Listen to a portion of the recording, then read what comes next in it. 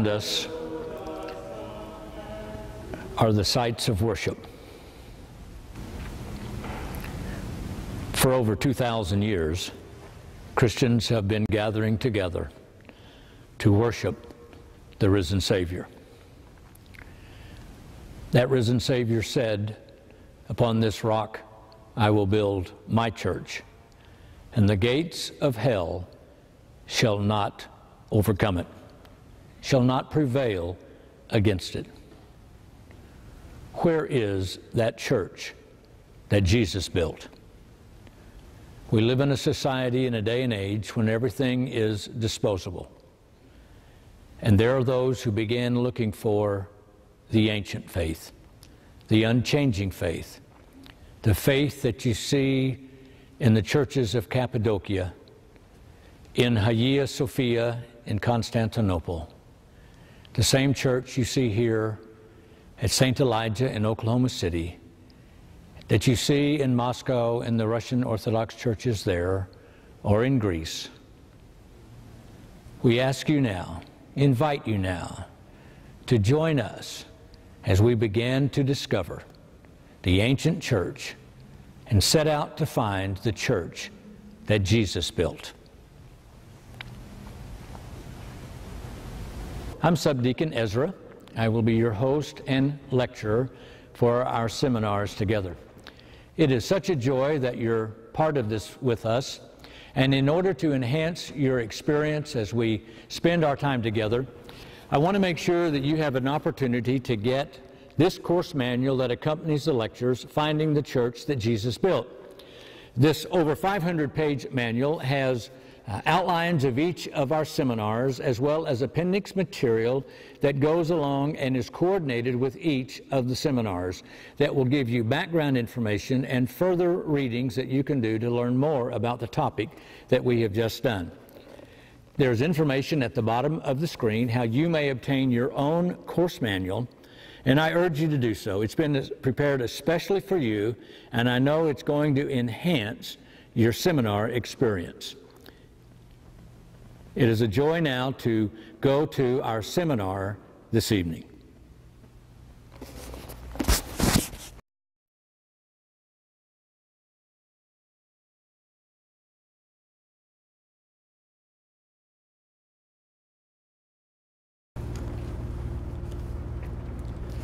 Well, let me welcome everyone to our second session of our series together of an overview of the Orthodox faith and the church. Our topic this evening is the Holy Church and the Holy Scripture. And if you have your manual, you can open it to chapter 2, which is going to be on page 47 in your manual. The topic this evening is a brief introduction to the church, the reality of the church, and the reality of the Holy Scriptures. And I thought that just to remind us of some of what we're talking about, I might mention Thomas Jefferson's Bible and just read out of the little introduction to it by the editor that's presenting it. On my first reading, even to the eyes of a 10-year-old boy, Jefferson's Bible struck with the force of unexpected revelation. For instance, there was no mention of the virgin birth or the resurrection in his Bible. From my occasional bouts with Sunday school, I knew how the Jesus story was supposed to begin, with angelic visitations and an immaculate conception, and end with the empty tomb and ascension to heaven. Being skeptical by nature and upbringing, such miracles figured prominently in my resistance to this great story's power. For Thomas Jefferson had cut out and pasted together only those passages that made sense to him. Well, a lot of folks do that when it comes to the Bible. They take their scissors out and they scissor and paste together and construct a Bible of their own choosing. And this has happened several times in history, not just with Thomas Jefferson, and we're going to touch on a little of that this evening in our time together. The Bible is quite an issue in American culture. For example, here's a full page out of the Oklahoman Daily Oklahoman, Bible study can get complex. Describes how there are over 600 translations of the Bible in English. Just going to a Bible store, bookstore, to buy a Bible can be a nightmare anymore. It's not like the good old days when you only had the King James Bible to pick from, or the King James or the RSV. Now there's 600 different translations, which makes you wonder what's going on in the world of Bible translations. We'll touch on that just a little bit this evening. There's even what an article called A Holy War of Words, trying to create a gender-accurate Bible between the King James and today's New International Version, which was trying to be politically correct, I assume, from this article, and not upset anyone because it was gender neutral in the translations and so forth. So what we're going to touch on this evening is a current topic, but we're going to go look at church history and the creation of the Bible in church history and how we began to get it and so forth. So I mentioned all of this to us as a way of saying what we're talking about. We all have walked in out of the 21st century and brought some of this with us. And we're going to begin to examine not from the 21st century, but the first century's point of view. And so there on page 47, there are three large questions regarding the Bible that we might start with. One would be the historical question, which would involve, how did we get the Bible? Where did we get it from? Who wrote it? Who collected it? Why was it collected? Who agreed that this collection was the collection? And what was to be the purpose of this collection? A second major area of question that could be asked is the textual question. Which Greek version, which Greek text are we going to use? As well as then which English translation of which Greek text are we going to use? Would be questions involving what text we want to use, what version. And then there's the third area, third major category of asking a question, and that's the hermeneutical question. How do we interpret what we read in the Bible? We could have a personal hermeneutic. Well, this is what it means to me. We've all been part of those groups where we would sit there and read a verse and go around the circle and begin to say, well, I think it means this. Oh, well, I thought it meant that. And what does it personally mean? There would be those that adopt a philosophical hermeneutic, some sort of rational interpretation of this text, or a scientific hermeneutic based on the latest changing scientific theories. And there's also then the liturgical hermeneutic, that the worship life of the church, what declares it to be out of the experience of worship. So those are all arenas that need to be discussed. And let me put you at ease, we will not cover all of that this evening. We will attempt to touch the first question, the historical question, and we will maybe in part tonight hint at or touch on the second one, some textual issues, if we have time. And then in our very last session together, we will come, well, the seventh session and then the eighth session, we will come back to some of these themes again and begin to look at that. So it's going to be part of what we're discussing all of our course together. So that then brings us to page 48. And I want to mention two unexamined Western presuppositions that those of us in the West, we have inherited these. They're part of the air that we breathe, and they're so much part of the landscape we don't even know they're there anymore. We're accustomed to them. One is Lone Rangerism versus collegiality, which represents, if you will, the individual versus the group. The West is committed to rugged individualism. The heroes in the West would have been El Cid in Spain, would have been Robin Hood in England, and in the United States, our mythological figure would be the Lone Ranger, symbolizing the rugged individual whose our identity is established by ourselves and what we accomplish. Whereas in the East, Our identity is established by the group that we are part of. We are part of a group, and our identity comes from being with the group. And we don't leave the group. Our identity is established there, and we stay with the group. And even if we disagree with the direction, we're still a part of the group, and we go with the group.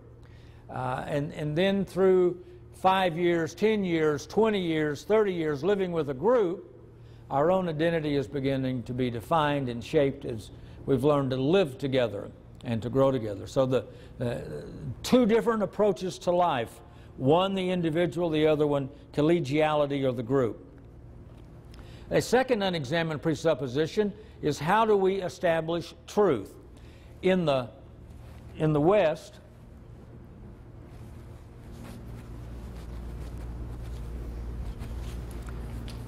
I had on my suit coat all day long and had all of my markers in it and kept slapping my leg to make sure I was well armed, and forgot that when I put on my cassock I didn't transfer them over. So when I went to slap my leg just then, it dawned on me, and we'll see if this one can write, and if not, at some point I'll call time out and run real quick to get more ammunition to use tonight.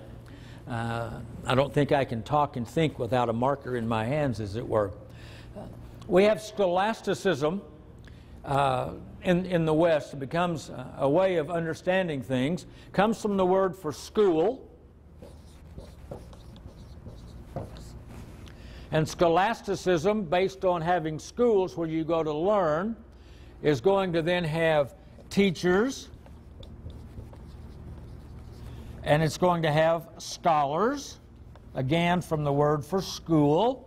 We have scholars, we get the word scholarship from this, and so forth.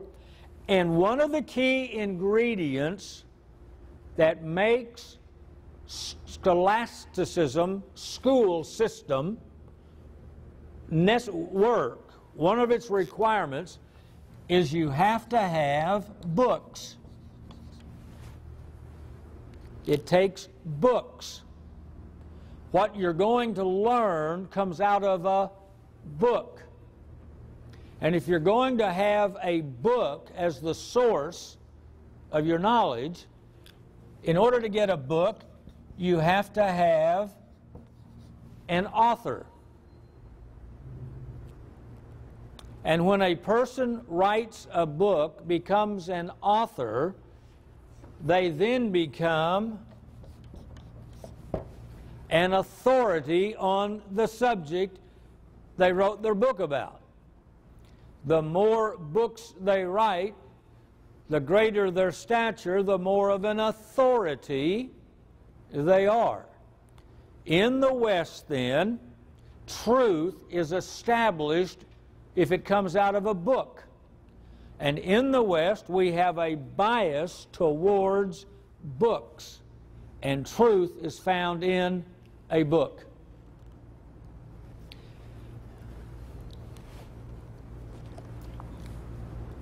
To illustrate this a little further, so I can compare it to the East, in the West, if we were to say, what is a tree?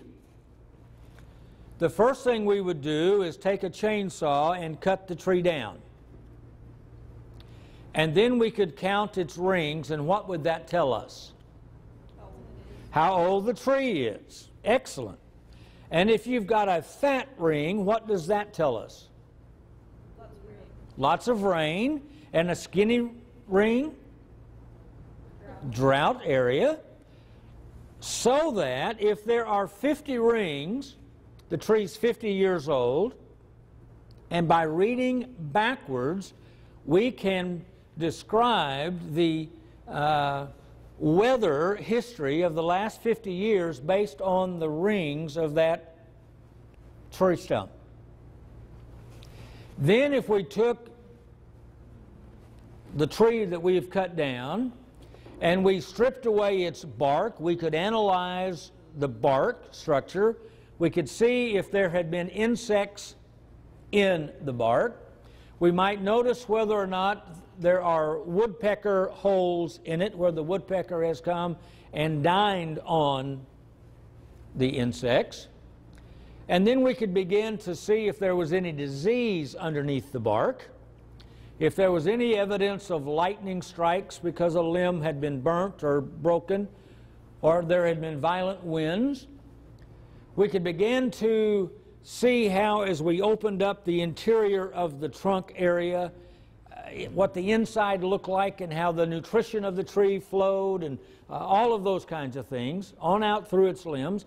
We could take the leaves off of our tree. We could take a very, very sharp scalpel and we could actually shave off one layer of cells, put them under the microscope, see the chlorophyll that's there, and begin to speculate on photosynthesis and how light was converted by this cell into energy, the sugars that were the life of the tree, etc. And then we've written this all in our manual, our lab book, so that we now know what a tree is. And most of us have never cut down a tree and counted its rings, and yet all of us know the answer because we've heard about it or taught about it out of the book from the person that did. We got the book. And so we've now ready to leave our lab. We turn off the light and walk out of our lab knowing what a tree is. And we leave behind a pile of sawdust and a dead tree. Now that's how we learn in the West. In the East, if we were to say, what is a tree? First thing you do is go plant one. You begin to see whether or not it needs rocky soil, sandy soil, marshy soil, good drainage soil.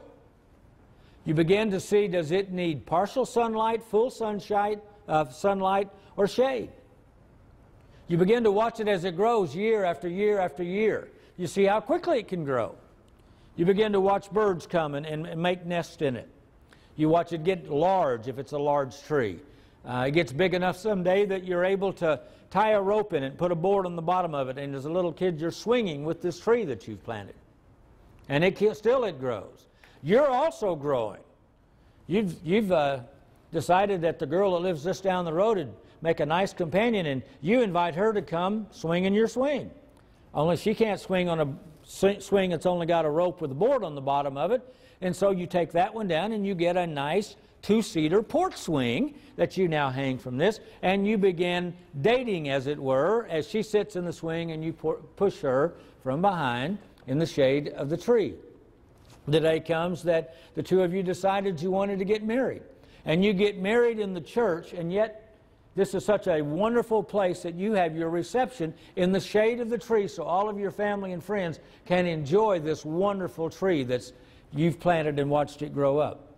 You have children. They come along and they bring their trucks and their toys and their dolls, and they play in the shade of the tree. You've now constructed a hammock in the shade of the tree, and you're enjoying it. And as you're laying there, you're watching how it sways with the wind. And if it's a strong wind, you're seeing how supple it is and doesn't break and so forth. And the day comes that life has passed you by and you're called on home to the Lord. And you've requested that when you die, you be buried in the shade of that tree so your family and grandchildren and great-grandchildren, when they come to pay respects to you, can enjoy the shade of that tree as they honor your memory. Now, if you were to ask that person, what is a tree? The answer is entirely different from the person who wrote about it in a lab book. I'm not trying to say that one system is better than the other system. I'm wanting you to see that there's two separate ways of learning and knowing something. Yes? So would you say that Eastern learning would be like less scientific, maybe? Eastern learning is going to be experiential. Okay. We experience something. And to an extent that when it comes to the things of religion and the things of God and the things of the heart and the things of the soul, the East will base everything based on experience, not philosophical, scientific speculation. So, good. Okay, so that's just the introduction.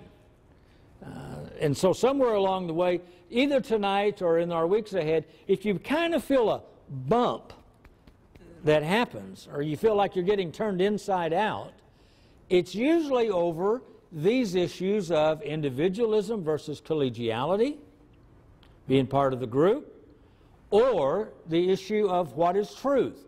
Is it in a book, or is this the experience of the presence of God that's going to be there? So we're going to be looking at that. Now, in our time together this evening,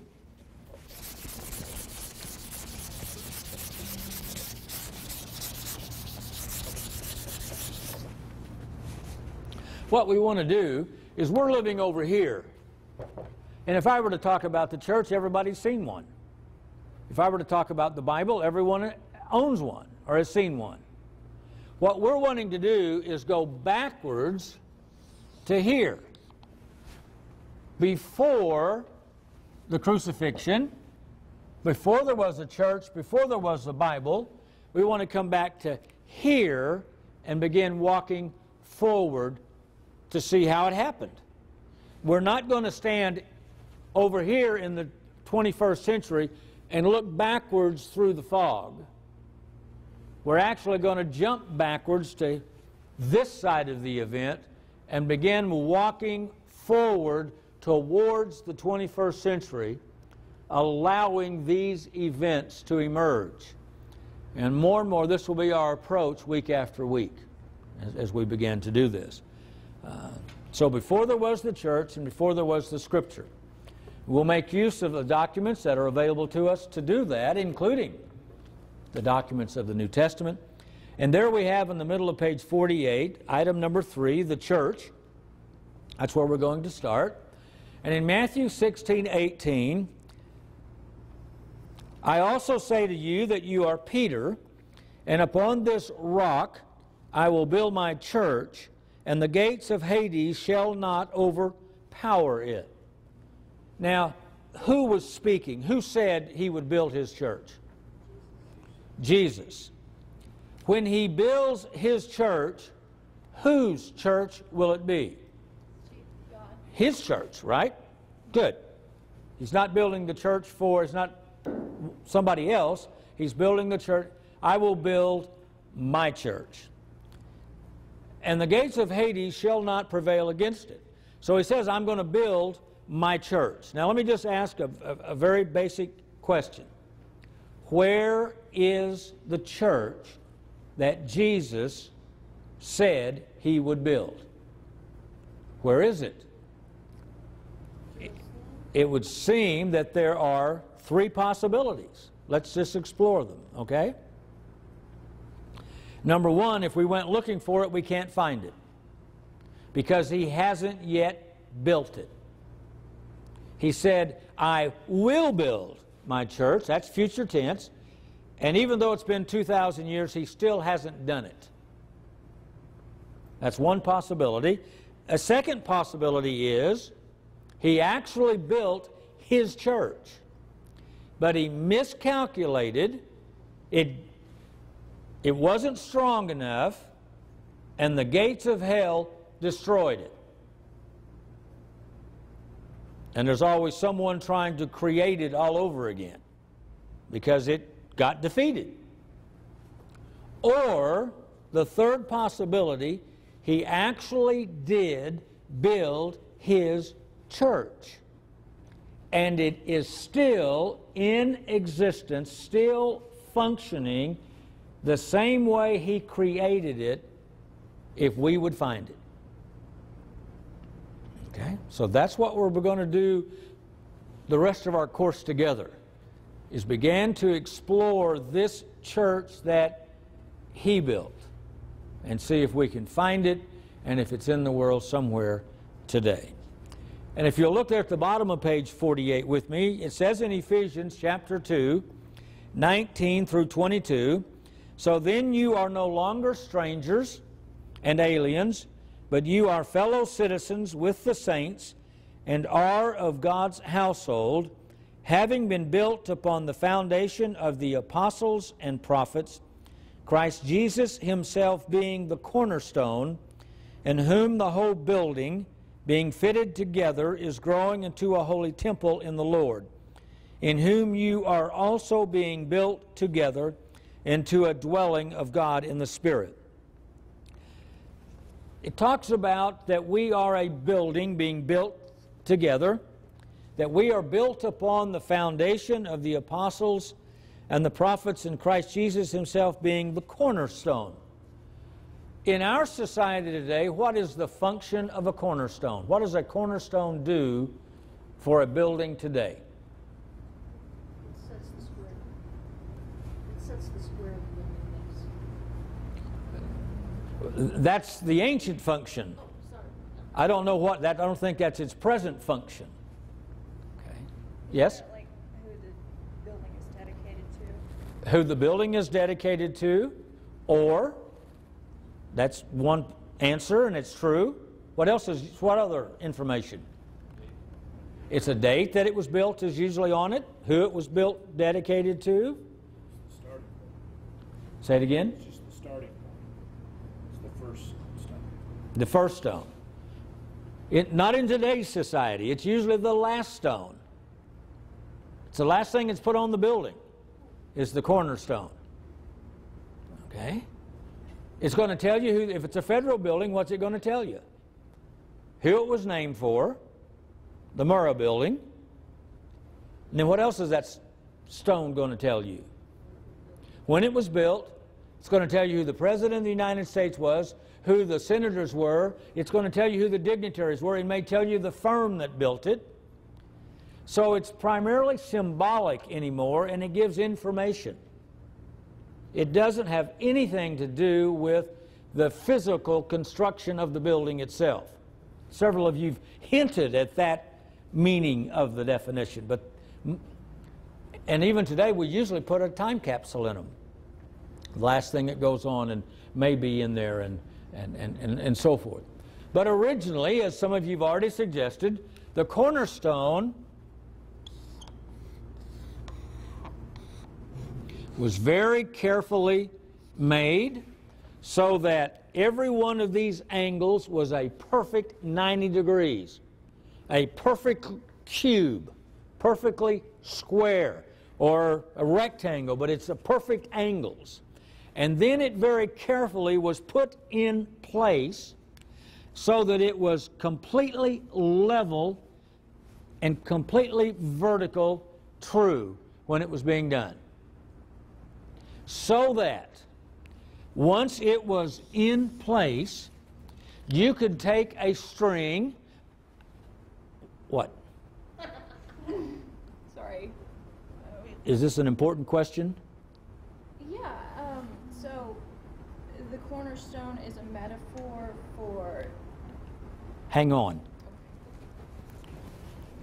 You take the string and it's held on this edge, and someone can get on way over here and pull the string tight while somebody else watches here, and once that tight string is aligned perfectly along that edge, not coming above it, not coming out, not bent at that edge, but is perfect along that edge, you establish this corner here.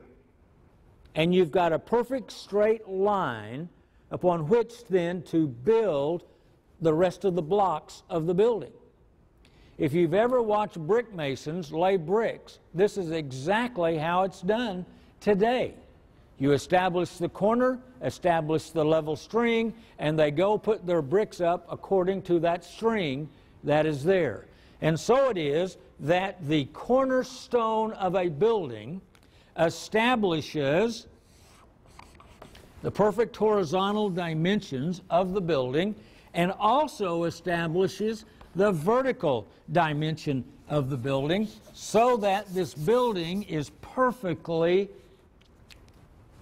straight. You don't end up with a building where by the time you get to the ceiling, it's leaning out or leaning in, or this one's leaning out and this one's leaning in. You don't get a whopper-jawed building. because you have built it perfectly so that this cornerstone makes all of the angles and dimensions of the building cohere together. Gosh, if we built buildings like that today, what's the one that's advertised on television? Ocean would go out of business, see? If we, and I'm not poking fun at Ocean, it's just trying to make a joke here to lighten us up a little, so that you build it perfect. So the function of the metaphor then, Jesus Christ is the cornerstone. What we have then, with Christ as the cornerstone, He is the one who defines His own building. He is the one who makes it cohere together. He's the one that establishes the perfect vertical, the perfect horizontal of the structure. So to say Jesus is the cornerstone is not used in our modern sense that we just stick His name on something. It is not His name on something that this cornerstone does. This cornerstone builds a building that is defined and controlled by Him. That's what this building. So, we have Jesus Christ as the cornerstone of His church.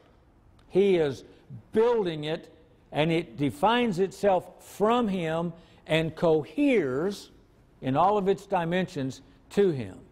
And then secondly, we have a foundation then that is built off of this, that is an apostolic. Apostolic is the adjective form of the word apostle, is an apostolic foundation. It says there that it's the foundation of the apostles and the prophets.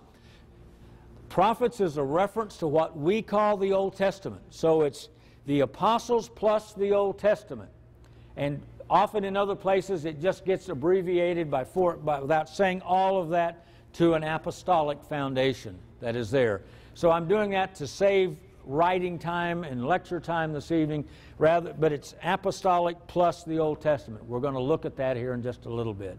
This is the foundation of the church then. It's based on Jesus Christ as the cornerstone, and we have an apostolic foundation that is going to be used, that is there. And then this becomes a living temple and a growing temple. And I'm on the middle of page 49 now. We've talked about the items at the top of the page. When I was in the Protestant world I was in, and I think it's pretty well indicative of the Protestant world in general, we had a pretty low opinion of the apostles. Let's face it, those guys were always a day late and a dollar short. They just never seemed to get it. Back in the Dark Ages, there was a, I'm being facetious now since we did talk about the Dark Ages last week. Back in the 70s, there was a rock opera called Jesus Christ Superstar. And in that rock opera, the apostles sang a little chorus over and over through the whole opera of the story of Christ. What's the buzz? Tell me what's happening. What's the buzz? Tell me what's happening. They never got it. Someone had to clue them in, and that is a pretty indicative view, a Protestant view of who the apostles were. In today's story, they would be like the donkey in Shrek 1, who's at the back going, pick me, pick me. I mean, they're always on the outskirts, missing the action, jumping up to see what's going on. It is quite an eye-opening experience to begin to say Jesus has a church that will stand against hell with Himself as the cornerstone and the apostles as His foundation. Let's look at that for just a second. There at item number C, Luke 24 and following, this is resurrection appearances of our Savior. And beginning with Moses and all the prophets, this is what we call the Old Testament, He explained to them the things concerning Himself in all the Scriptures. And their eyes were opened, and they recognized Him, and He vanished from their sight. And they said to one another, were not our hearts burning within us while He was speaking to us on the road, while he was explaining the Scripture to us. Now he said to them, "These are my words which I spoke to you while I was still with you, that all things which are written about me in the law of Moses and the prophets and the Psalms must be fulfilled."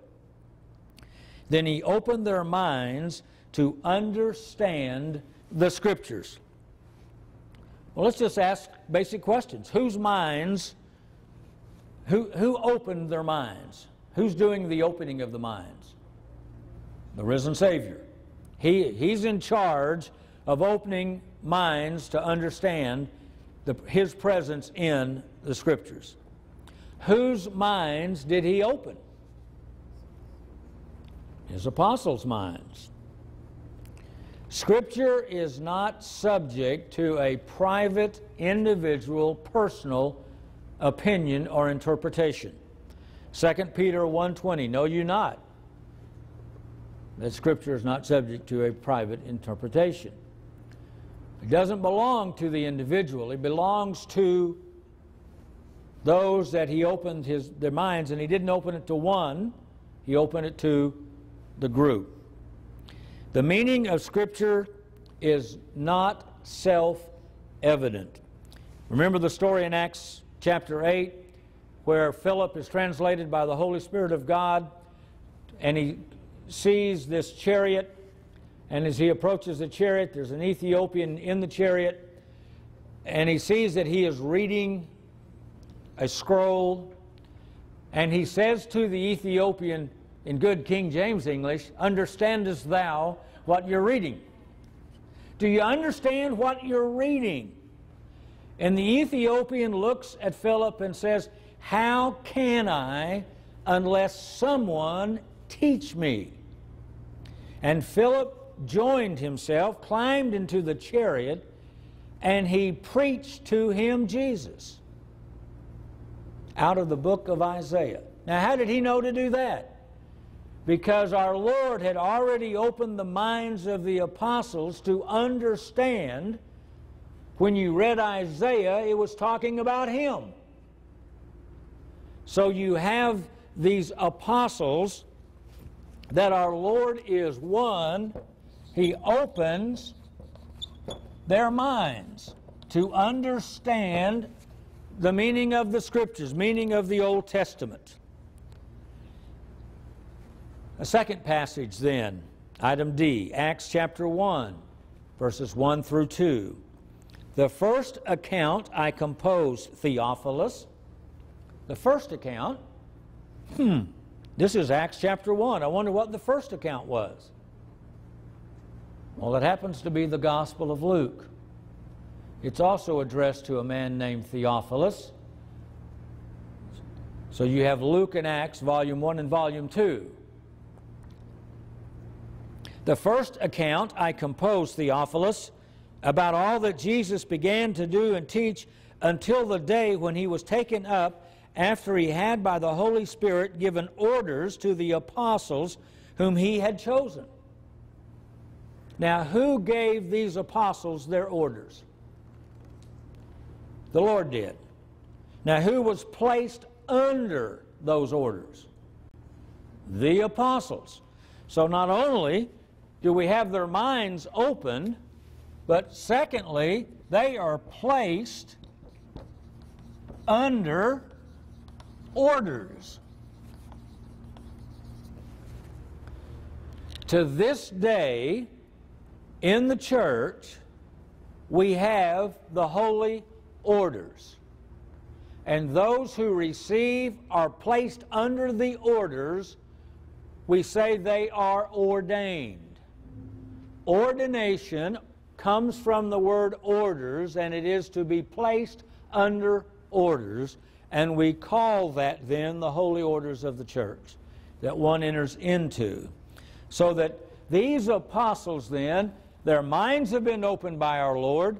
He has placed them under orders to carry out what He's given them to do. And then thirdly, on page 50, item number E, Matthew 28, 18 through 20.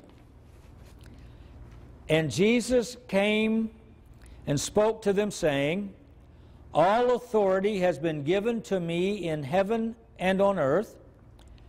Go therefore and make disciples of all the nations, baptizing them in the name of the Father and the Son and the Holy Spirit, teaching them to observe all that I commanded you, and lo, I am with you always, even to the end of the age.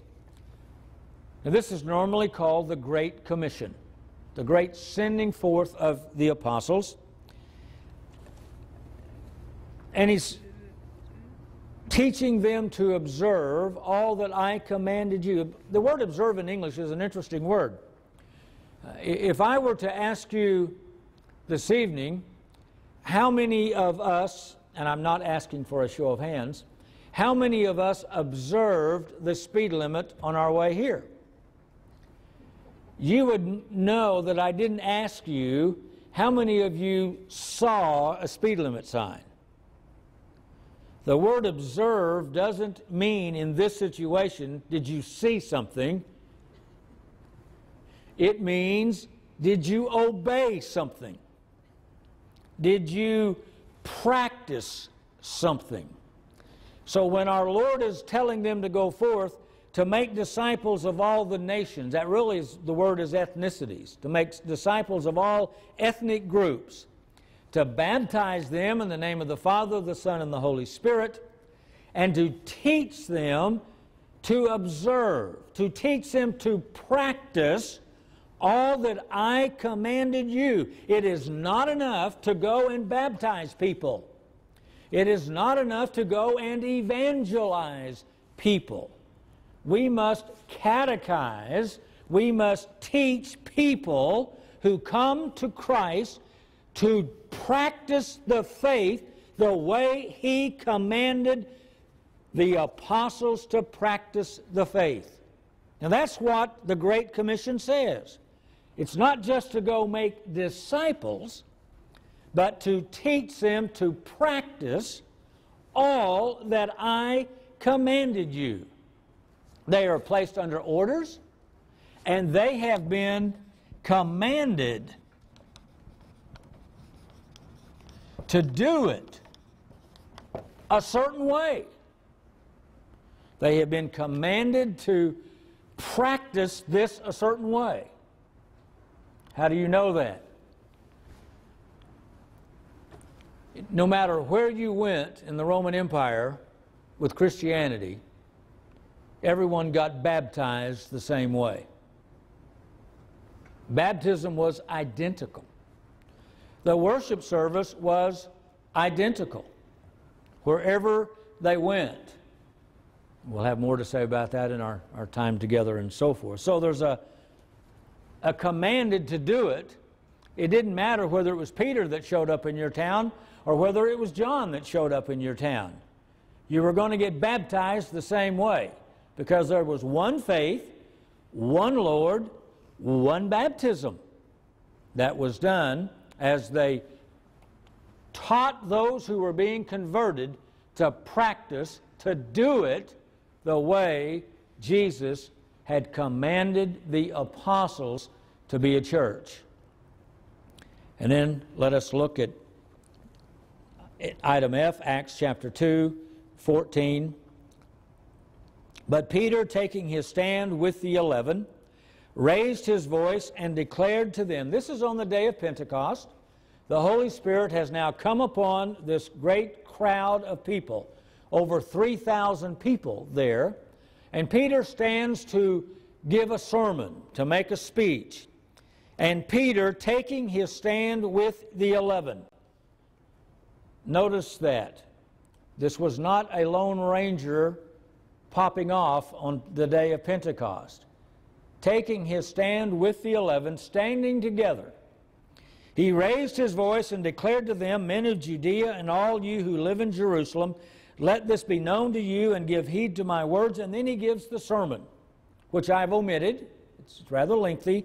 But at the end of the sermon, it says this, so then those who had received his word were baptized, And there were added that day about 3,000 souls, and they were continually devoting themselves to the apostles' teaching and to fellowship, to the breaking of bread, and to the prayers.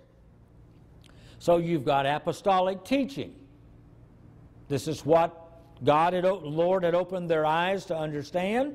So they are going to continue in the teaching. They're going to continue in fellowship, being part of the body together, part of the group. To the breaking of bread, to the Holy Eucharist, that we will explore in another session, and to the prayers. Now, our English translations don't use the word "the," but that's what it says in the original Greek. To the prayers, to the liturgical prayers of the church. So you have apostolic teaching and you've got apostolic worship that is happening on the day of Pentecost. I have included here, because you will not find them in our English translations. Our English Bible was translated by Protestants, and we'll get to that, I hope, tonight by the end of our time together. And so the Protestant Bible translates words with some political correctness to a Protestant point of view. I guess that's a nice way to put that. The word liturgy is nowhere found in a Protestant Bible. We say, well, let's go to the liturgy, and you're going, what's that? Well, that's the worship of the church. That's a funny word. Where do you find that in the Bible? Where does it say, have a liturgy? Well, in your Protestant Bible, you will not find it. But I have written down for you all of the texts where the word liturgy, or roots of the word liturgy, or derivatives of the word liturgy are found. Luke and Acts and Romans and Philippians and Hebrews. We'll spend some time with Hebrews later and get to do that. Let me just call attention to one of these, Acts 13:2. You may be familiar with that, or you may have heard it if you've been to an evangelical service or a charismatic service, or have watched one on TBN or one of the other networks on television. Acts 13:2 says in most English translations, and while they were ministering to the Lord, the Spirit said, lay hands on, separate out for me Paul and Barnabas for the task that I've called them. And then they ordain them and are sent on their way for the start the first missionary journey. So while they were ministering to the Lord, and you will hear ministers today that will say to their congregations, it's time for us to minister to the Lord. And however they've come to define that, that may be everybody standing and clapping their hands, applauding God. There may be those that say, this means let's have holy dancing, and people start dancing in the aisles.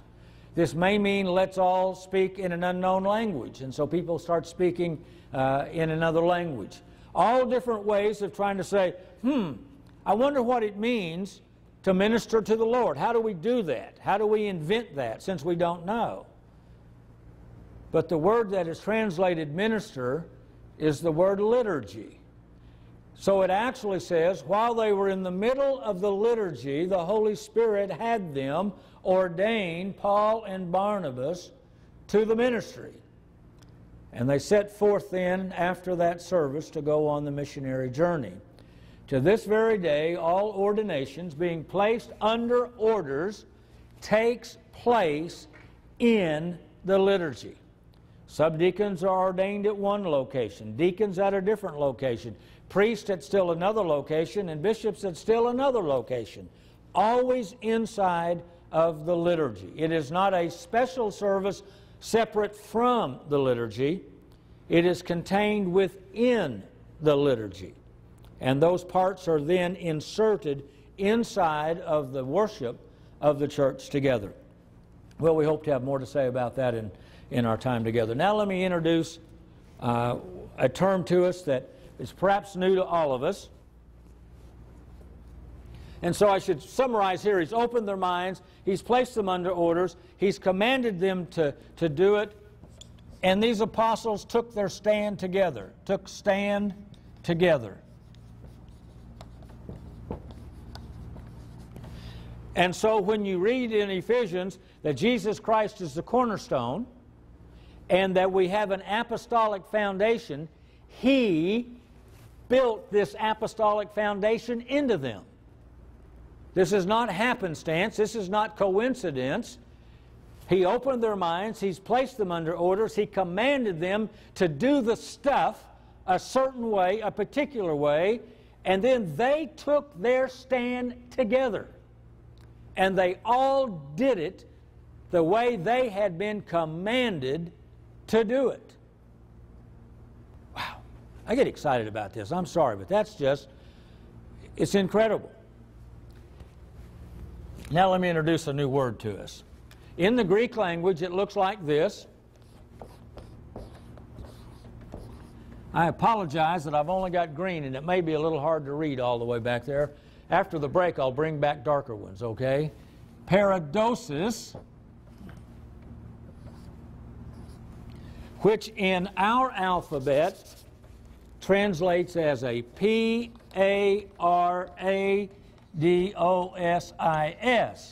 In modern Greek, it would be pronounced parenthesis. I've studied Greek in two different locations, plus all of our Greek friends who attend here from St. George on Wednesday nights that are helping me with modern Greek, and every place has a different pronunciation system. So whichever one you like, I probably am saying the opposite too. Parenthesis would be the current way to pronounce this word, and here's what it means. Let us illustrate this.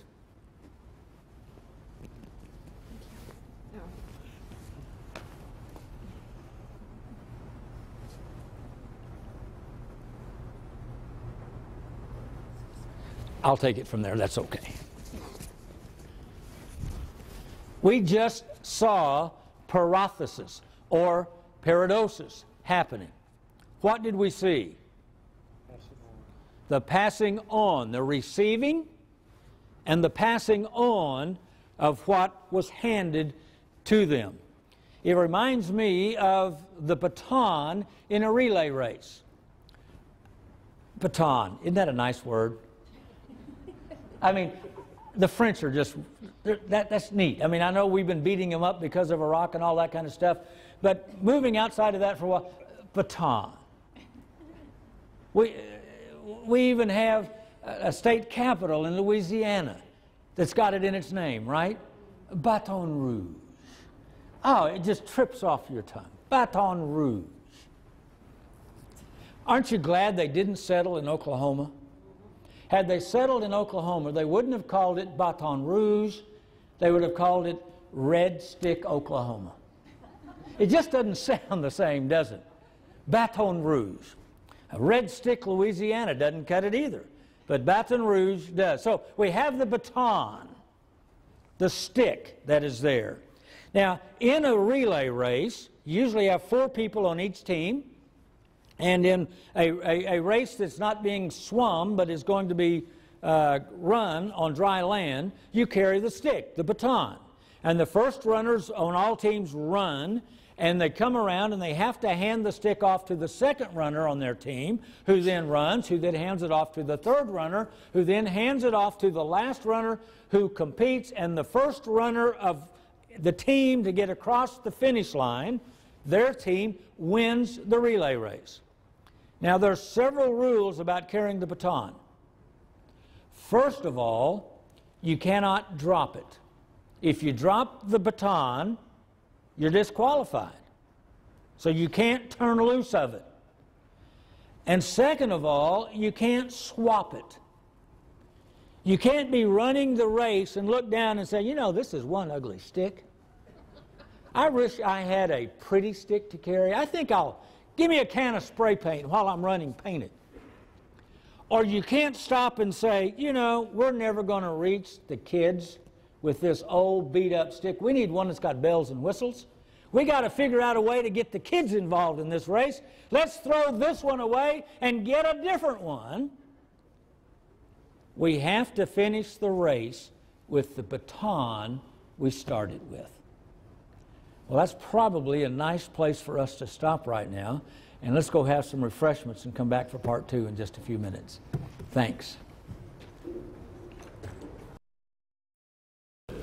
I'm glad that you are participating in this with us through the marvel of modern technology. And again, I want to remind you that this course manual, Finding the Church That Jesus Built, will enhance your learning experience as we do these seminars together. Again, I remind you, at the bottom of the screen will be information how you can obtain your own copy. And I urge you to do so. It's been prepared especially for you and designed to go with these series so that you will have in your hands the exact guide that we're using here this evening, and will be able to read on your own time the documents that we're placing and making available in people's hands. Again, we're going to take a break here. We'll be back in just a few minutes. And I know you're going to enjoy the second part of tonight's seminar. Again, we welcome you and are glad you're part of this seminar with us.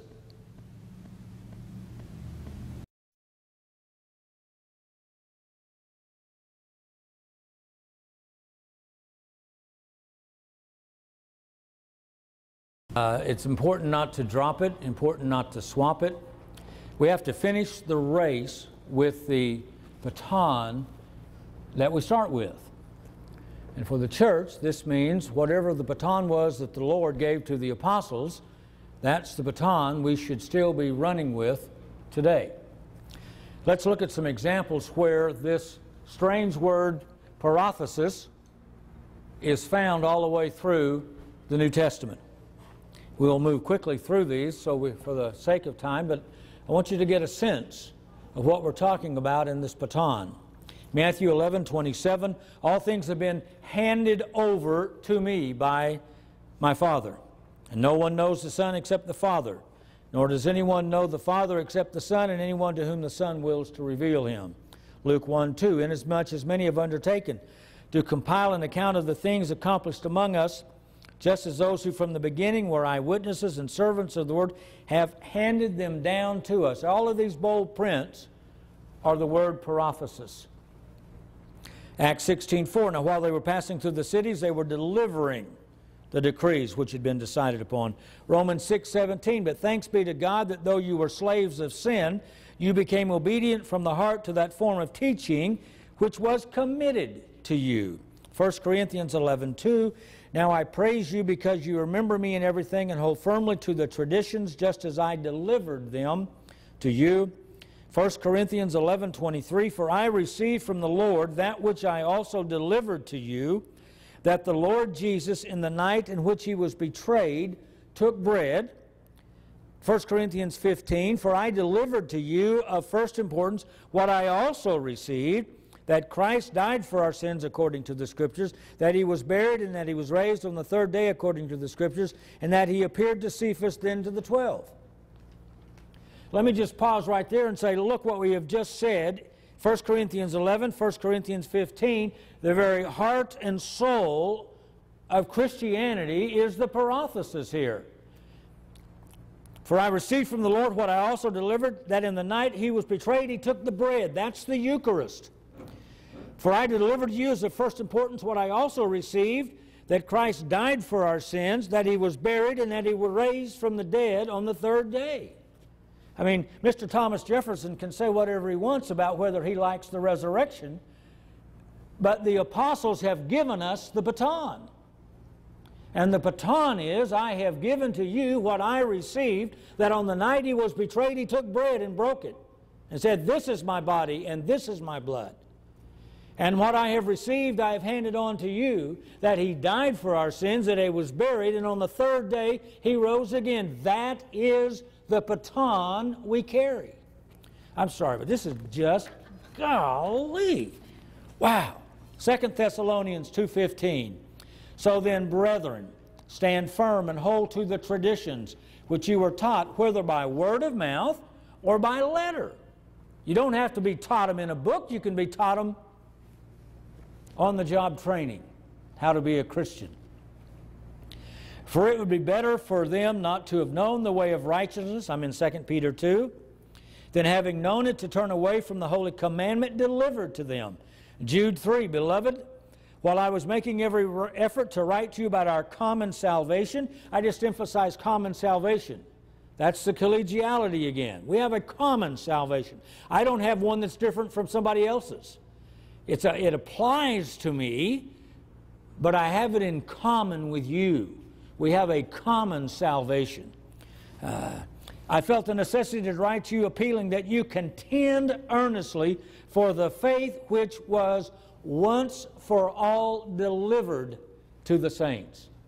The faith, this one baton. Remember, he opened their minds, he placed them under orders, he commanded them to do it, and they took their stand together and they started the race. St. Paul said, fight the good fight. And then he could say, I have fought the good fight. I have finished the course. I completed it.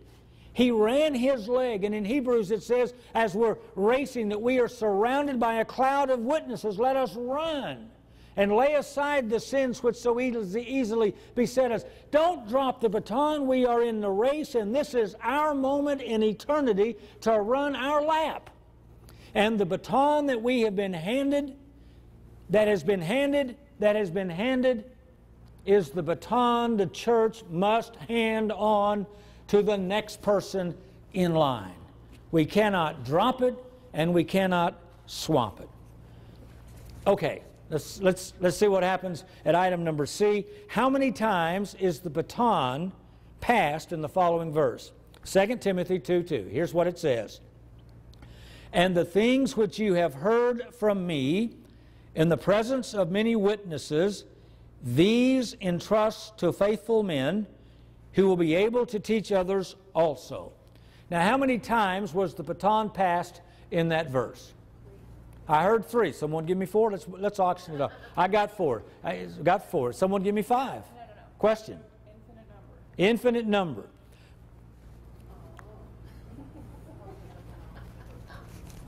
As long as somebody doesn't drop it and somebody doesn't swap it, we've got infinite, don't we? Okay, let's just get the count that's right there, then we can look at infinity as well. Let's see. And the things which you heard from me. Who's the me? Paul. That's St. Paul. Let's see. I need a little space here. St. Paul. The things that you heard from me. Who's the you? That's going to be St. Timothy. What is St. Timothy to do? Teach who? Faithful men. And what are the faithful men supposed to do? Teach others. Right there we've got forerunners. The baton is passed once, twice, 3 times. St. Paul has said, for what I received, so we know that he didn't invent it. He didn't create this.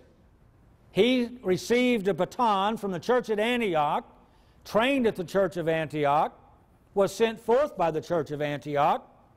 The apostles had come to Antioch. Peter was at Antioch. And we know that these others, and that's the infinity. How can we still be doing it the same way? Because it's the baton being passed. He commanded them, placed them under orders, and commanded them, teaching them to observe, to practice it the way I commanded you to do it. They were a worshiping church in Jerusalem. And they went forth from that worshiping church with that baton and created replica worshiping churches everywhere they went. And so they went forth then.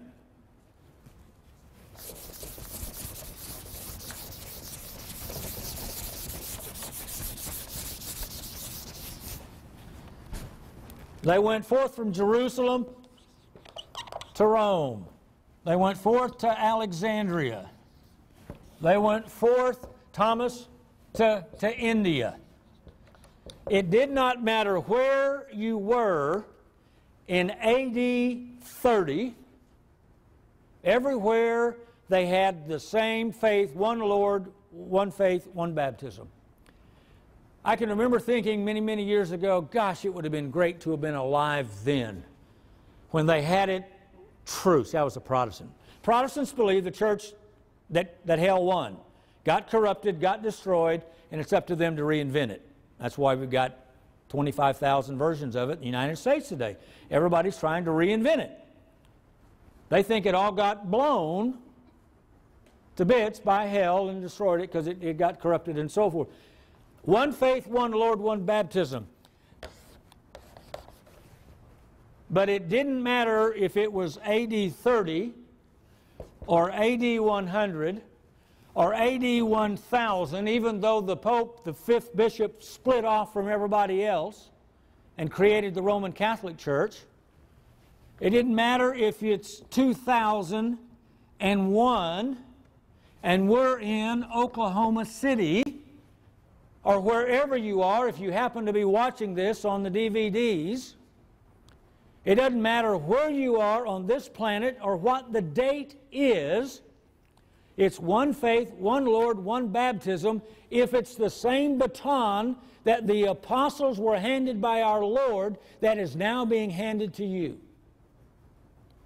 That is an incredible story. It is the church that Jesus built that still to this day has no earthly head, is still doing it the same way 2,000 years later.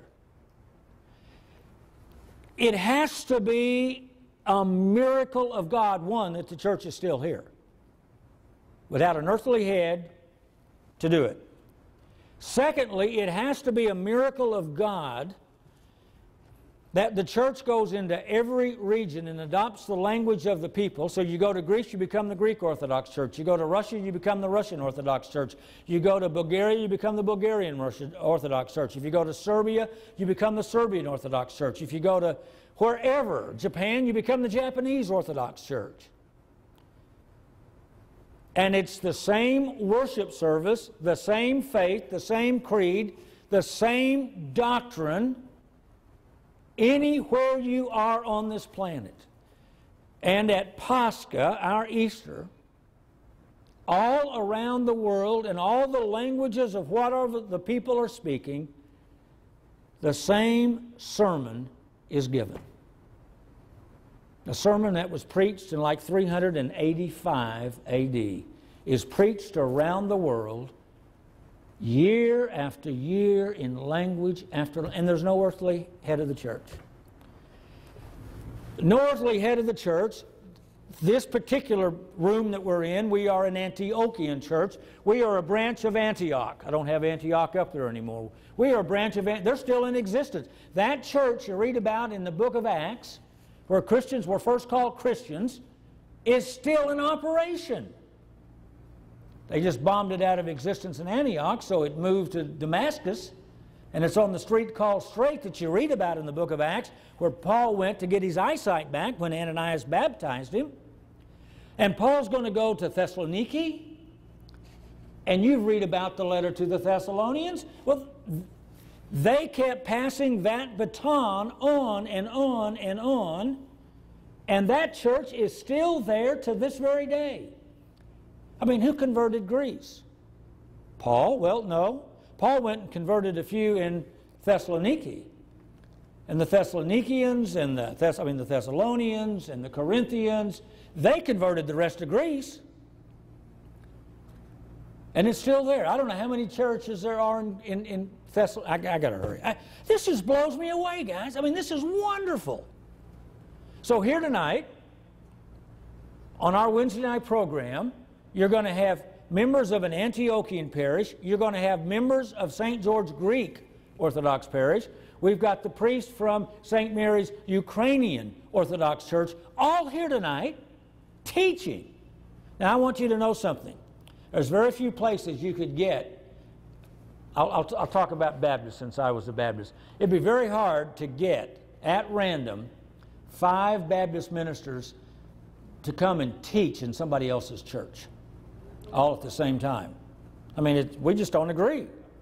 We're too cantankerous. I just, you know, you understand what I'm trying to say. Without an earthly head, how does this happen? Because Christ is the head of the church. Upon this rock I'll build my church, and the gates of hell will not prevail. Okay, now,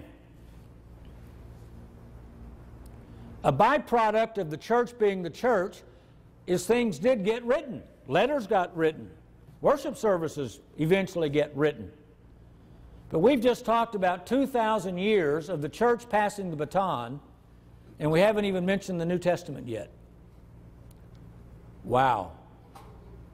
We will talk a whole bunch about the New Testament in our last session together.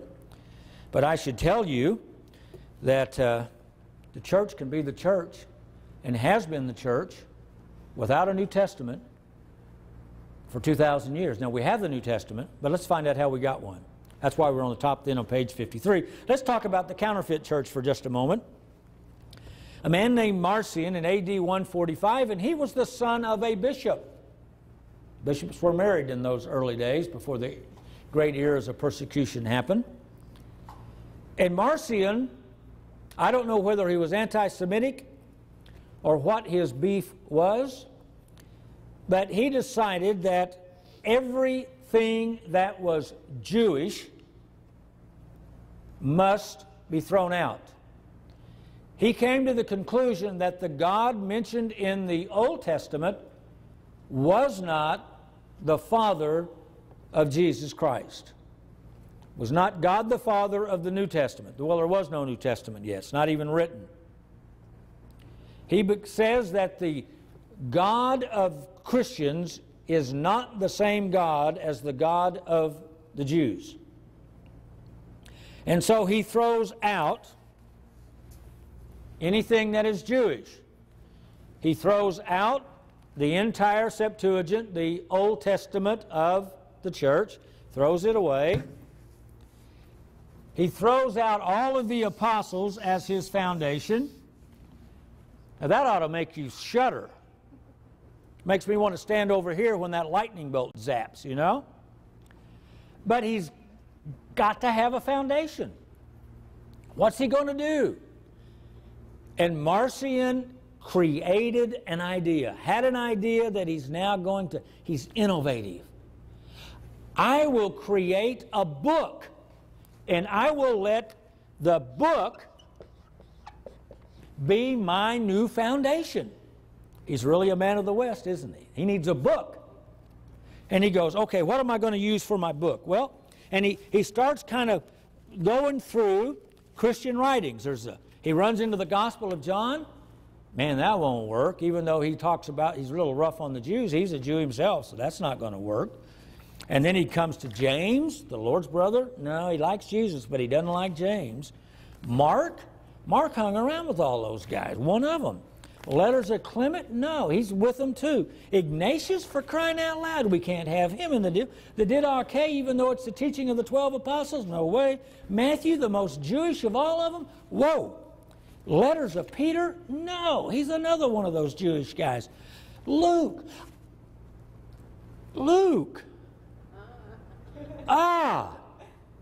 Probably Gentile Luke. I think I liked Luke. And Marcion starts reading Luke, and of course Luke had hung around with the Jewish boys a little too much, and some of it rubbed off on him. So Marcion took out his penknife and cut out all the naughty parts. He expurgated the Gospel of Luke, cleaned it up, rehabilitated it, and said, we'll use Luke. Okay, let's see. Well, how about Jude? No. Shepherd of Hermas? No. The letters of Paul. Peter was the apostle to the Jews, but Paul was the apostle to the Gentiles. Aha! Now, of course, Paul, he had had some contact with the Jewish guys, being Jewish himself. So Marcion has to also cut out all the naughty parts of him. Once he's cleaned up Paul, he puts the Gospel of Luke and the epistles of Paul together. Created a twofold division, Gospels and epistles. Put them together and created the first New Testament in history. It never existed before Marcion, and it is the idea of a heretic. Marcion's New Testament. Now, Marcion realized the minute he did this that if it's a book, books are always subject to interpretation and misinterpretation, so therefore he could not leave that to chance. So he wrote his own book. And his own book is called The Antitheses of Christian Writings. Now, wow! Antitheses. We've all remember Hegel, right? Thesis, antithesis, synthesis. This side, here's the opposite. And so he's right up front saying, here's the antithesis, the instead of. You can have the Christian writings over there, or you can have the instead of. And so you take Marcion's New Testament plus Marcion's interpretation, and Marcion created the first New Testament church. Now, I want you to hear that. People today run around and say, oh, I want to be like the New Testament church. If you want to be like the church that was there when the apostles were there, you're going to be an apostolic church. If you want to be a church built upon a book, then you are a New Testament church. Because that's what Marcion created, a church built on the book plus his interpretation. And so we have the book plus interpretation. And in Marcion's church, instead of an iconostasis like we have in an Orthodox church, he has the statue of Paul placed on one side of the altar and a statue of himself placed on the other side of the altar. Oh my. Yeah, oh my. See, you just want to go, whoa! It ought to cause an oh my. He created out of thin air a church by taking a few writings, putting his interpretation to it, and voila. And people followed him. He got a following, got believed. I think his church existed 500 years. There were still followers 500 years later, or a good long time later. Now, the church, of course, responded. St. Irenaeus wrote a book called Against the Heresies. Against Heresies. And in this book, he not only defends the faith, defends the church, he's essentially saying, these are our writings, get your hands off of them. They don't belong to you, they're ours. And he defends the Gospel of Matthew, Mark, and Luke, and John. All four Gospels. And he defends the writings of Paul alongside Hebrews and Peter and James and the letters of John. And he then argues, since you've come up with the idea of a New Testament, we're going to use the idea. But it's going to be our book, not your book. It'll be our collection. And the purpose of this collection isn't to build a church. It's to be used as the sword against the heretics. Hence the title of his book. And so he wrote his book. Marcion is going to be condemned as a heretic. The church continues to be the church. And I should say, oh, by the way, almost at 400 AD, the church finally decided to say, the 27 books that we've had collected all these years and called our New Testament, we'll canonize that now. The official New Testament of Christianity did not exist for the first 400 years of Christianity. Individual writings existed, they were quoted, they were read. They were never the blueprint for being the church. The blueprint was Jesus Christ and what he had commanded the apostles. The baton given to them that they went out and taught every convert how to practice worship, how to practice Eucharist, how to be baptized. We all got the same baton. One faith, one Lord, one baptism. It is the church without that New Testament that converted the Roman Empire. It is the church without that New Testament that died being eaten alive by the lions. And it is that church without the New Testament that gave birth to Christianity around the world. Wow. Now, last week together, and I don't have time to touch on much of last week, but we started off with the church, just one church. You get to 1054, and the Bishop of Rome splits off from the church, and we've got the Roman Catholic Church as a separate church created. It has an earlier history, obviously. But from 1054 on, it's a separate church, and we have two versions of Christianity. The Orthodox is a continuation of this baton. This is a different baton that happens here.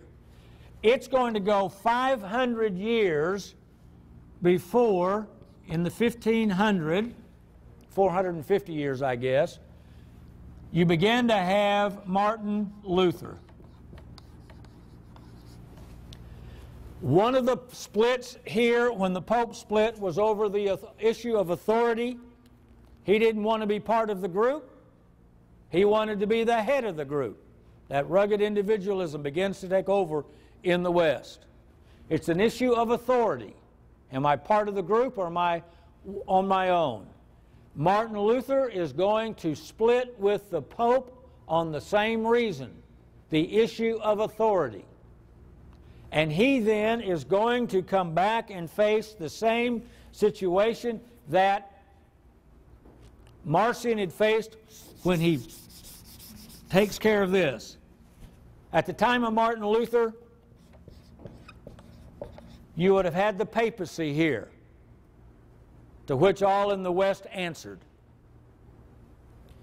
Once Luther eliminates the papacy, he has to replace it with something.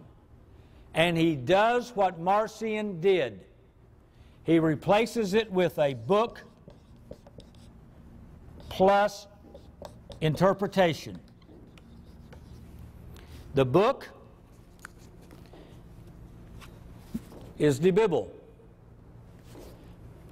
He threw out the Christian Old Testament and replaced it with a version that didn't get completed until 1500 AD, or 1400. It was only 100 years old by the time he used it. The Masoretic text, we'll talk about this in our last session together. This has never been the Old Testament of the church, but Luther makes this the Old Testament of his Bible. He then adds to it the 27 books of the New Testament. He wanted to throw out the book of James and the book of Revelation, but didn't. And he created his book with only 39 books in the Old Testament rather than 49 or 46 or whatever, and the 27 New Testament books. And the first Protestant Bible was created.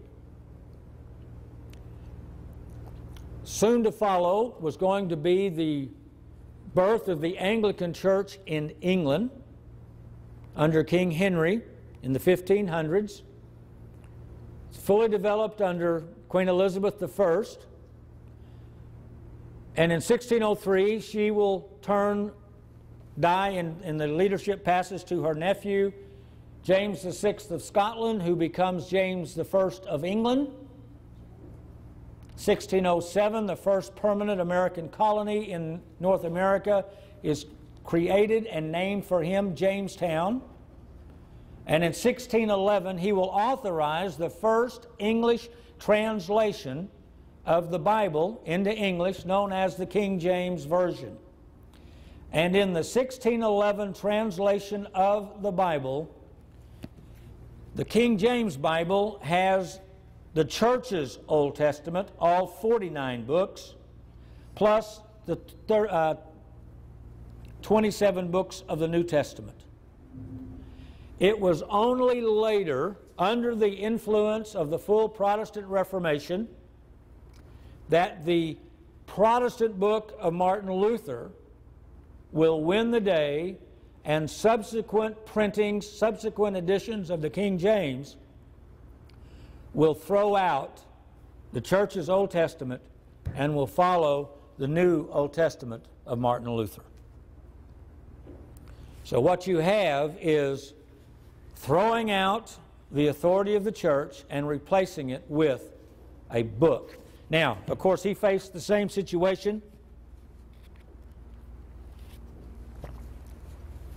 that Marcion had faced.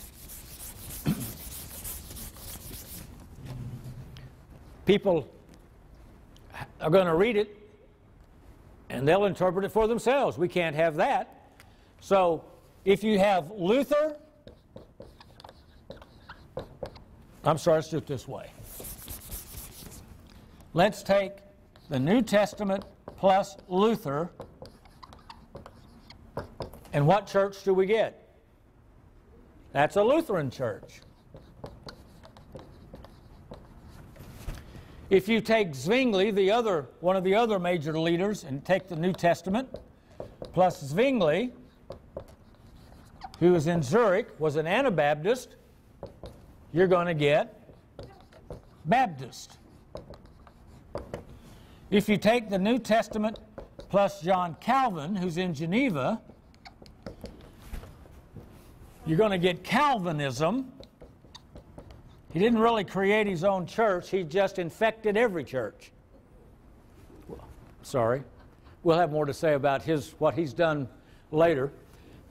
But if you take the New Testament plus John Knox, who took Calvinism to Scotland, and he created the Church of Scotland, which is the Presbyterian Church. I don't know how to spell Presbyterian. Presbyterian Church. And of course, if you take the New Testament plus I'm Henry VIII, I am, you're going to get the Church of England, the Anglican Church. And if you take the New Testament plus John Wesley, you're going to get a Wesleyan church, but it doesn't go by that name because when he came to the United States and was part of the First Great Awakening in this country, he hit upon a cookie-cutter approach, 1, 2, 3, that you could get people saved. You could have instantaneous evangelism if you followed this recipe. He called his recipe the methods. And everybody that grabbed his methods and went out and followed the methods were called Methodist.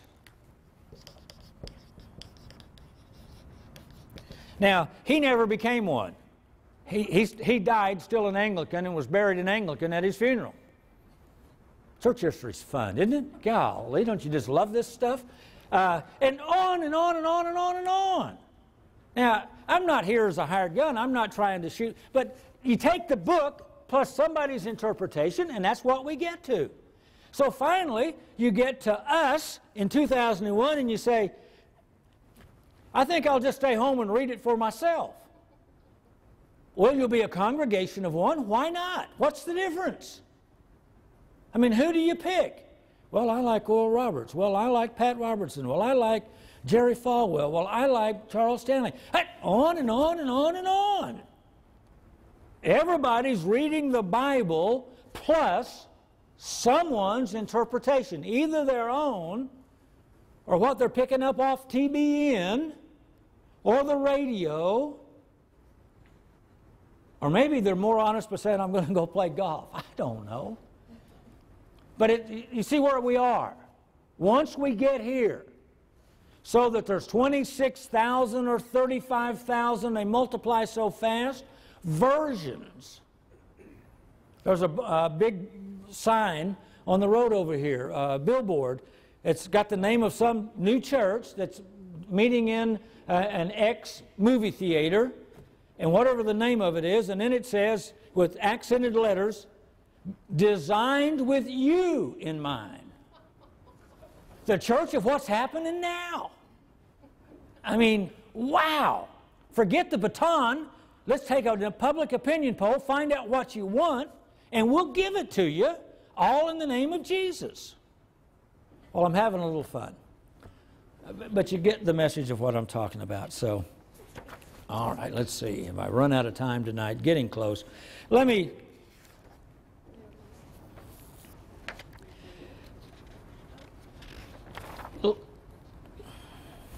Yeah.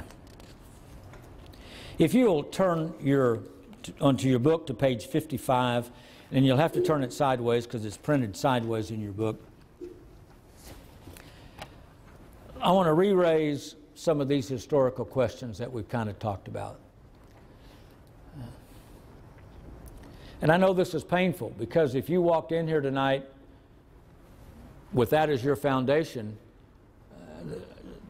the shaking of the foundations is happening.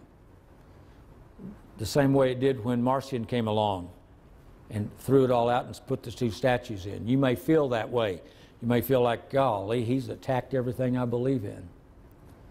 It's very painful to begin to know there is a whole different understanding of Christianity than that which we've grown up with in the West. In the West, all we have is Catholicism and Protestantism. You pays your money and takes your choice in there somewhere. And good old American atheism as a cop-out in the middle of that. And it is a scary thing to bump into a version of Christianity that predates all of that we've never even heard of. So I'm trying to make it light and humorous, but I take very seriously what this can feel like. And it wasn't that many years ago till I was sitting in the class similar to this, hearing this for the first time, and beginning to go, oh my goodness, can this be so? Historical questions. What kind of church was it that Jesus built? How did this church without the Bible evangelize the Roman Empire? How did this church without the Bible create such faith that they died for it? If God intended the church to be built on the Bible, why did he wait 400 years to come up with it? Why was it that the idea for a New Testament church came from a heretic who rejected the church? If God intended the church to be built on the Bible, why were the original autographs of the New Testament documents not preserved? Why is it that all of the documents comprising the New Testament were written by men who were worshiping members of the Orthodox Church? How could the church without the Bible define the nature of the Trinity for everyone? How could the church without the Bible define the dual nature of Christ for everyone? How could the church without the Bible decide what books were collected into it? And how can Protestants accept the Bible created by the Orthodox Church and reject the church that created it? Wow. Let me just quickly say in the little bit of time that we have left that if you do want to use the Bible for your foundation, in addition to trying to figure out what English translation you're going to use, one option would be to learn Greek and figure out what Greek version you wanted to use. And you've got some problems. Since no original ones exist, which one are you going to use? Item number 2 there at the bottom of that page. Does one use the Greek text established by Erasmus in 1516, whose Latin translation called the 27 new books the Novum Instrumentum, the New Instrument, and was changed its title in 1518 to the Novum Testamentum, the New Testament? Or does one use the Greek text established by Westcott and Hort, the New Testament in the original Greek, published in 1881, which is based on the so-called Western text of the Alexandrian text type, which is found in only 5% of the total manuscripts? Or does one use the Greek text established by Robinson and Pierpont, the New Testament in the original Greek, published in 1991 and based on the Byzantine text form, which comprises more than 90% of all existing manuscripts? Or does one use the Nestle's Greek text or the Greek text of Elizievar, Griesbach, Lachmann, Tischendorf, and all those other hard names? In other words, what Greek version of the New Testament does one use? What am I saying? This is a copy of the Greek New Testament published by the American Bible Society. Here is a different Greek New Testament based on one of these other guys. This Greek New Testament and this Greek New Testament do not agree with each other. Here is a third Greek New Testament. It doesn't agree with the first two that I've said. They were all done by Protestants who put these together, and they're based upon 5% of the manuscripts. The Alexandrian manuscripts, the Western manuscript. Finally, a bunch of Protestants got together and they said, this is nonsense. We need to go to the Orthodox Church because they're unchanging. They've got the text from the beginning. The extant copy doesn't exist, but they've copied it, and it's the same in all the liturgical services wherever you go. And so they went back to the Orthodox Church using all of the service texts of the church and created their version of the original, the New Testament in its original Greek, according to the Byzantine or the Orthodox worship text, which is based upon 95% of all the existing manuscripts in the world. So what are we going to pick? We got a choice. Now, let me just show you why all that is an issue. And in the essence of time, if you will turn to page 58 and turn it sideways. This is as far as we're going to get to go this evening. I will try to honor our commitment on time together. What you have on page 58, where it says example B, this is the first page of the Gospel of John in the American Bible Society's Greek New Testament. I should tell you quickly that if you were to take a course in Greek, Biblical Greek, Koine Greek, you always start with the letters of John and the Gospel of John because it's the easiest Greek there is to learn. The vocabulary is easier, the syntax is easier, the repetition of words is it is the easiest Greek to learn, and almost every Greek class that's Biblical Greek starts, your examples are going to be out of the letters of John and the Gospel of John. So this is where you start. On that page, if you look down below verse 6, you will see a horizontal line running across the page. Everyone sees the horizontal line. Then, underneath that, it looks like footnotes. It's got 3 through 4 and a whole bunch of stuff. What's below the line are all of the manuscripts that disagree with what's above the line. And we're talking, in the beginning was the Word, and the Word was with God, and the Word was God. And you look across on the other page, and you get below verse 16, and it does the same thing for above it. You know, this has got John 1:14 in it. The Word became flesh and dwelt among us, and we beheld His glory. I mean, and all those manuscripts. Now, I'll give you one last example, and that's on the other page, 59. If you'll look at the top left-hand side, you'll see, or the top right-hand side will work, you'll see chapter 7, 46 through 8, 12. And if you come down, you will see the letter Numbers 52 with a square around it. See that? And it's there in Greek, and then written in, it says, example C, the lady caught in adultery. Chapter 7, verse 53 through 8, verse 11. And then you will see in a square a big 8 in verse 12. There are 12 verses missing out of the Gospel of John in this version of the Greek New Testament, the American Bible Society, one of the most conservative groups in America when it comes to textual issues. And the episode of the lady caught in adultery is omitted. And if you follow the arrow down, then you begin to see where it says omit, and then it has all of the manuscripts or evidence that would omit this to be there. What am I saying? I am saying to you that if we try to build the church on a book, we've got great problems trying to find that book to use.